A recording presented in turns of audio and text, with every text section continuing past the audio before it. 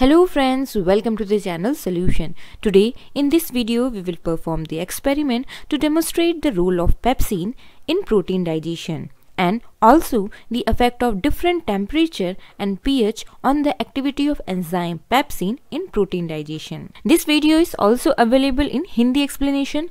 Link of the video is given in the description box. In this table, the specification of the test tubes are given at which the protein samples are subjected for digestion at different conditions in the presence of pepsin, which is an proteolytic enzyme, means the enzymes which break down the protein, or you can say which digest the protein. First of all, here we have taken 5 test tubes and labeled each test tube from 1 to 5 and then transfer equal amount of protein samples in each test tube.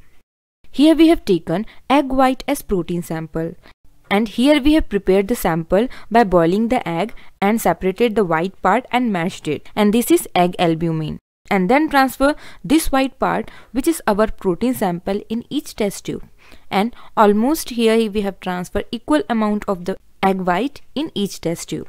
You can also use spatula to transfer the sample into the test tubes. And after transferring equal amount of the protein sample in each test tube, then according to the specification of the table, transfer 1 ml of water into the test tube 1 containing egg white with the help of pipette. And then measure and transfer 5 ml pepsin in the same test tube 1.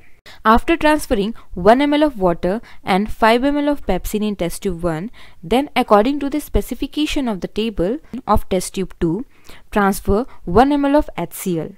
Here the concentration of the HCl is 1 molar, which is equal to the pH of our stomach.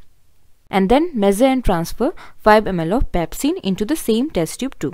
After transferring 1 ml of 1 molar HCl and 5 ml pepsin into the test tube 2, then again according to the table specification, in test tube 3, again transfer 1 ml of 1 molar HCl and 5 ml of pepsin. But according to the specification, keep this test tube 3 in the ice bath. Here we have kept the test tube 3 in ice bath to study the effect of very low temperature on the enzyme action, means protein digestion. Keep this test tube in the ice bath for about 1 hour. And next, in the test tube 4, transfer 1 ml 1 molar HCl and in place of pepsin, here we have measured 5 ml of water and then transfer it into the test tube 4. After transferring 1 ml HCl and 5 ml of water in test tube 4, then measure 1 ml of NaOH with the help of pipette and then transfer into the test tube 5. Here the concentration of NaOH is 1 molar and then measure 5 ml of pepsin and then transfer it into the test tube 5. Here we have added NaOH solution in test tube 5 to make the content of the test tube basic so as to study the effect of pH on enzyme, means to study the effect of basic media, means activity of pepsin in protein digestion in basic condition. After this, shake each test tube properly and then transfer all the test tube, means test tube 1, 2, 4 and 5 in the water bath, which is maintained at temperature 37 degrees Celsius. Keep this test tube in the water bath at 37 degrees Celsius for 1 hour. And after 1 hour, remove all the test tubes from the water bath and then allow to cool all the test tube. You can see here that in the test tube 2, as compared to all other test tube 2 we have added both HCl and pepsin and maintained at temperature 37 degrees Celsius for 1 hour. As you can see here, the protein digestion starts in the test tube 2, or you can say protein breakdown starts in the test tube 2.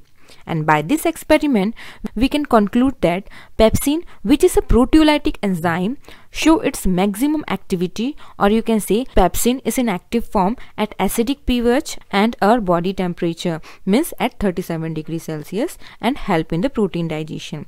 Thank you very much for watching this video.